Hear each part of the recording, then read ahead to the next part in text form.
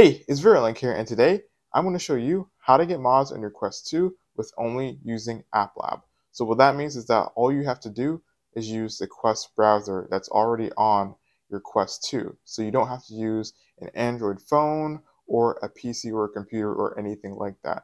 All you have to use is just the browser on your Quest 2.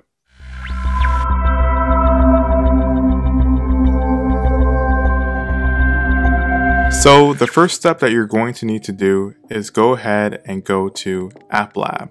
You can do this by going on sidequest.com and going on the AppLab tab, or you can just search on AppLab on Google and it should take you directly to AppLab itself. Once you're on AppLab, go ahead and search Mobile VR Station. Once you search it, click on the app. It should be the first one there that pops up. Next, you're going to click Download Oculus. Now, when you click that, you're going to be sent to the Oculus store where you can then download it straight to your Quest 2 without having to use SideQuest or Amaze or CX File Explorer or anything like that. Next, you're going to press download when it pops up. And now you just wait for it to download. It usually takes maybe 5 minutes at most. Once the app has been downloaded and installed, go into the app so you can get to know the app a bit better, because it can be a little confusing to figure out how it actually works. For example, when you need to click something in this app, you're going to be using the B button for some things, and for other things, you're going to be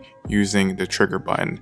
So it can kind of get confusing. I don't know why they didn't just use the trigger button for everything like every other app, but that's how they made it. So I would say just get familiarized with this once you are in the app. And then once you're finished with that, you're going to get out of the app and then go to your browser. Now, once you're on the browser, go ahead and look up Nexus Mods or whatever mods website you normally use. If you're using Nexus Mods like me, just remember to sign in. It is free to make an account if you don't have an account already, but you do have to sign in order to use the website. Go ahead and search whatever game you want to get the mods for. Now for me, I'm going to be doing Blade and Sorcery Nomad. Now, once you have looked up the game, scan for whatever mods you want or find interesting. So for me, I'm going to pick this weapons pack, specifically this katana weapons pack, because I don't have this mod already. Now, once you pick the mod you want, you're going to press manual download, and it should bring you to a new page, and then it's going to give you other download options. Just press the free one. It's free. It's going to ask you if you want to donate. You don't have to if you don't want to.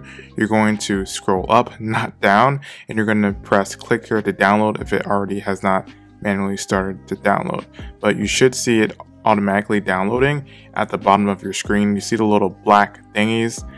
You can't really see it because they block it out. The Quest 2 blocks it out, but it is saying like 20 megabytes to go. It's showing you like a percentage of how much you have left. Now, what you're going to do is just wait on the screen until the downloading finishes, and you're going to know that it is finished downloading once all of the black bars disappear.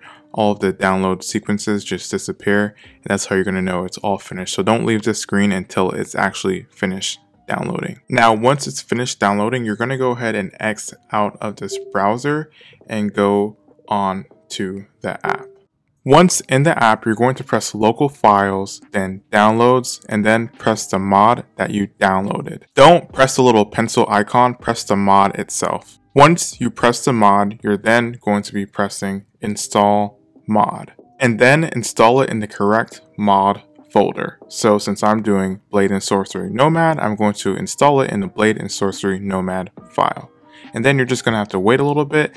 After that, it should be finished downloading, and you just press OK. After pressing OK, to make sure that the mod installed, go on the actual game that you install the mod to and check wherever the mods go when you install them.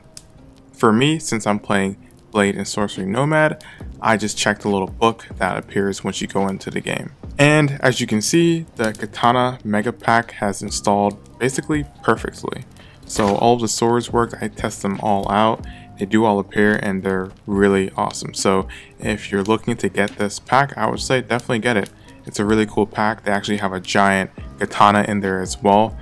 But yeah, this is how it works, and this is now the easiest way you can install apps on your Quest 2 without using a phone or a computer. I know a lot of people in my comments who have watched my previous videos have been saying those videos are not truly native because I am actually using an Android phone or a computer to actually get a maze on your Quest 2 and then doing everything else natively.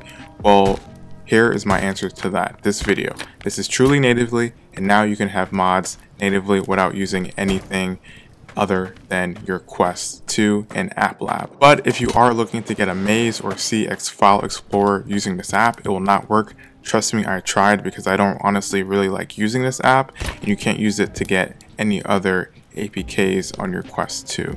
So if you do want to get a maze or CX File Explorer, I'll leave a link to my other videos in the description below, and the link to those videos should be also popping up now. The first one popping up is going to show you how to get a maze on your Quest 2, and the next video is also going to show you how to get CX File Explorer natively on your Quest 2 without using a computer or anything else. And it is also another way that shows you how to get mods on your Quest 2 without using a computer or a phone. Now, as always, I just want to say thank you all for watching, and I really hope this video has helped you all out. If you like this video, please like and subscribe. It would really help the channel out. If you want to help the channel out even more, become a member. Or you can definitely join my Patreon. If you become a Patreon, you'll be able to see your name at the end of all of my videos, and you'll be able to get a shout out. If you ever want to contact me or ask me any questions, you can definitely put it in the comments below. I usually read them quite a bit. Or you can hit me up on my TikTok or my Twitter. Everything that I mentioned will be in the description below. And as always, have a wonderful day or night. Peace out.